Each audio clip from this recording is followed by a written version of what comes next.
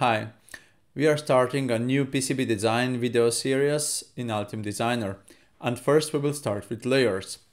Layers in Altium Designer are well defined for those who are directly related to masks, like production masks for the copper layers, the assembly, the solder mask, and the paste, for example. But all the other mechanical layers, which are in Altium as well defined, are not related to any specific features. So we have mechanical 1, 2, 3, 4, 5 and so on, and we can use it for anything. And that's made quite a mess. And lately, during the usage of Altium Designer, we got a soft definition of what each mechanical layer would be for.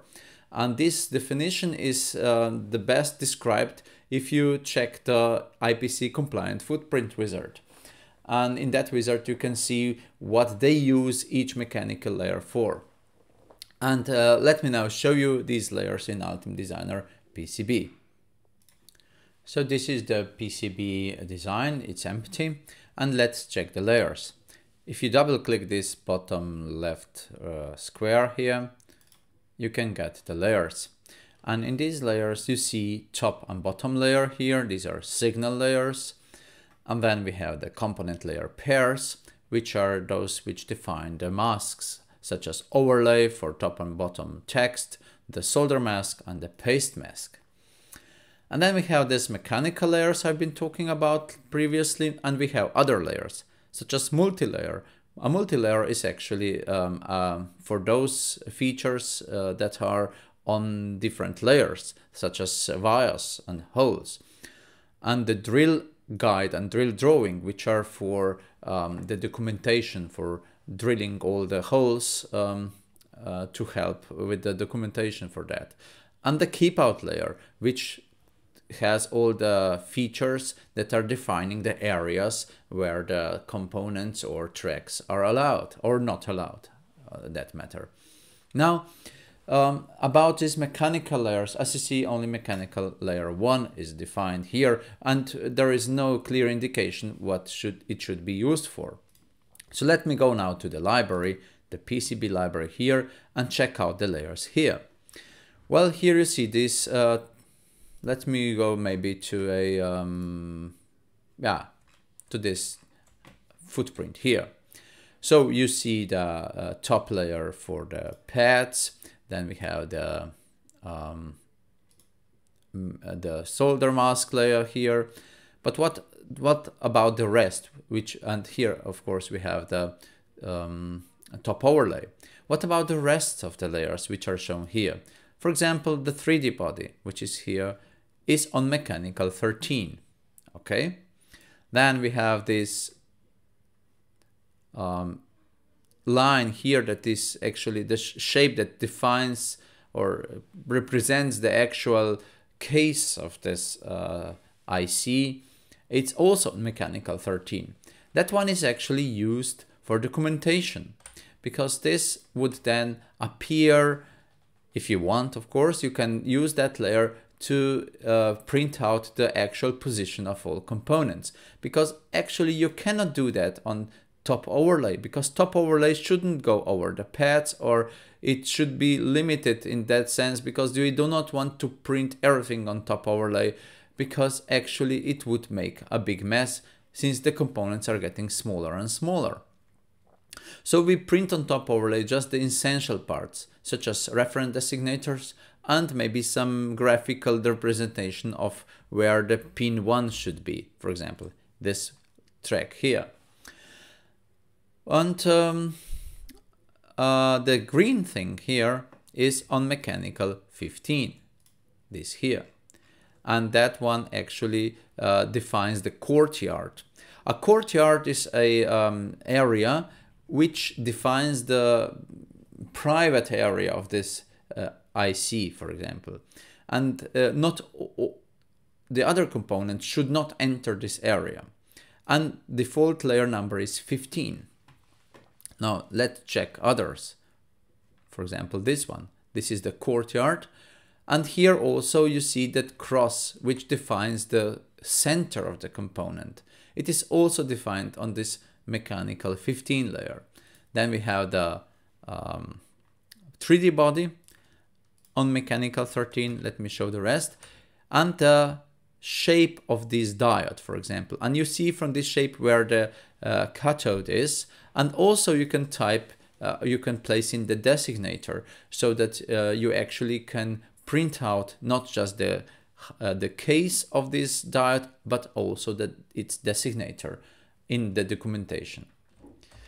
All right, on top overlay, you see just a part of this diode, which would then maybe also indicate where the cathode is. And these tracks here have some rules to obey, such as they should not go over the pads. So all that is a part of a single component design, as you see here.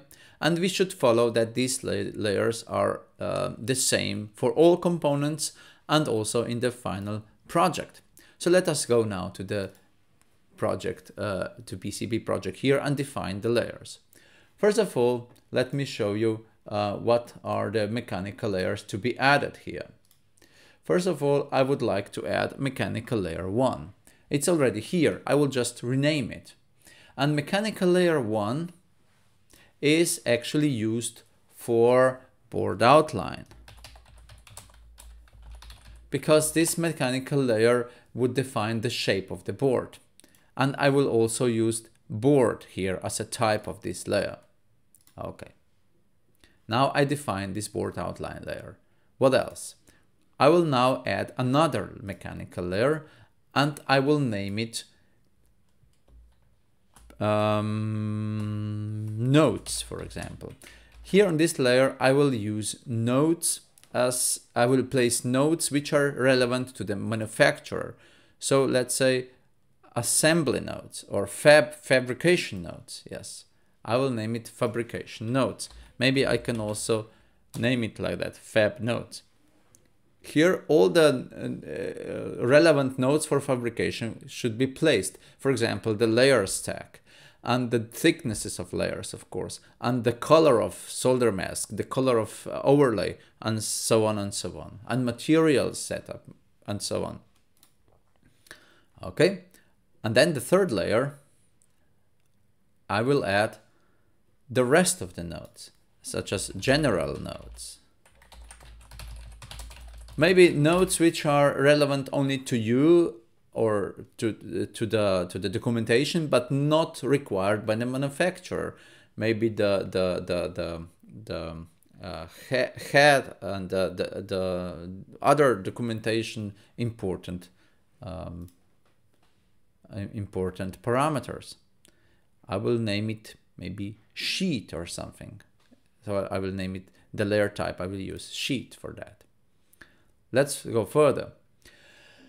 What about dimensions? I will add component layer pair. What does that mean? For dimensions, maybe you use all the dimensions of the PCB. Maybe you can also use dimensions between components on top layer and on bottom layer separately. So anywhere when you have the layer related feature, you should use layer pair, because if you use if you put a dimension next to the component on top layer and then you switch the component on bottom, that dimension would also have to be switched to an appropriate layer on bottom layer. So using layer pair would help you with that, because it would be done automatically. So layer 11 and 12 are used for dimensions. And the layer type would also be dimensions. What else? Here I have now the layer dimensions. Adding another layer, I would also add component layer pair, which would be now used for body information. So it would be like a component body information, layers 13 and 14. And if you remember, on layer 13 we had 3D body.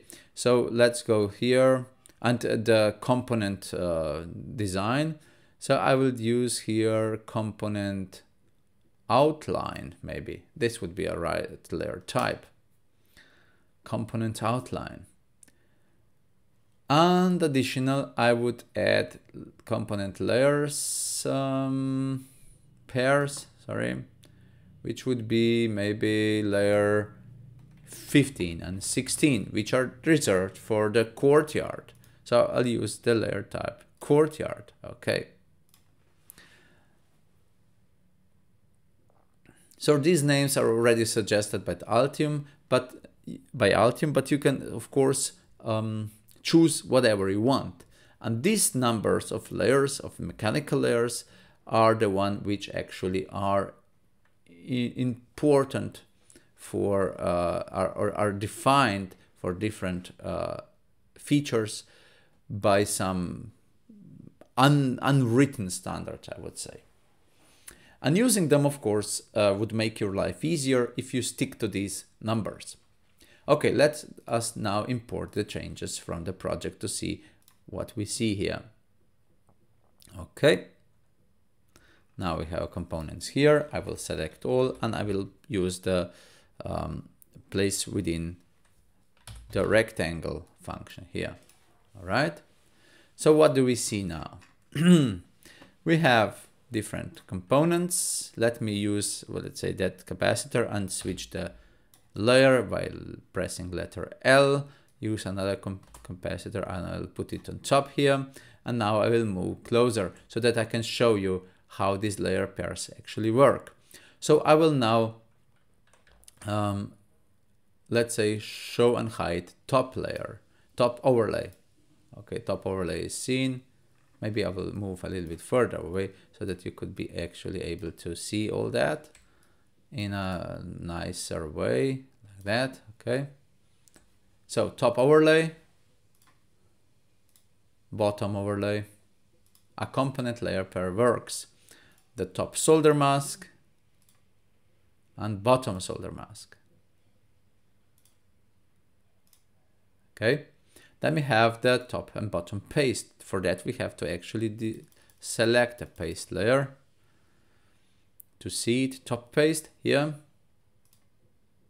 hidden, shown, and bottom paste, which is here. Top paste, bottom paste here. Further dimensions, which are none here actually, so I cannot show them. Component outline on top layer and on bottom layer. See now how it works. We defined this footprint just for top layer and we selected layer 13. But since I selected the component layer pairs here, we can now see all that on bottom layer as well if we put this component on bottom. And courtyard on top, layer 15, or bottom on layer 16. I will show it now back, see? Okay, what else? Board outline, fab nodes, journal nodes, all that is of course can be visible later if we add it. So maybe some of the components in the library are still not made according to these layer numbers. So let me now, for example, use the layer 13 and see what happens if I hide it. So I have hidden the layer 13. Are all the components? Okay, no, these still have the 3D bodies visible because their 3D bodies are actually on layer 1. So we have to replace that. So I will go and change that in the library, because anything you want to change in terms of the design of the footprint, you should do it in the library, not on the PCB. I think these were component 0603. And as you can see, if you click on the 3D body, actually it is placed on mechanical layer 1. So I will switch to mechanical 13 and I will do the same for resistor. Switching to mechanical 13. And then I will save it and compile. Yes. Saved everything, compiled. Then I will go here to the PCB and change it. Well, what I can do, well, first of all, I can delete everything and import it again. But there is also other option. I can go to Tools, and here I can choose Update from PCB Libraries. And this function then would update all the components on this PCB from their library version. And I can select separately which layer should I update. And of course, I will just now select everything. Update, execute. Yes. And now it will update all layers.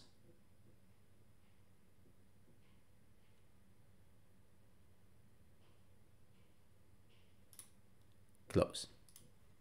Checking out here, you see now if I show layer 13, all these are shown. Let me now go to this layer 13. It's called top component outline, Shift S. You see what is now visible on this layer 13.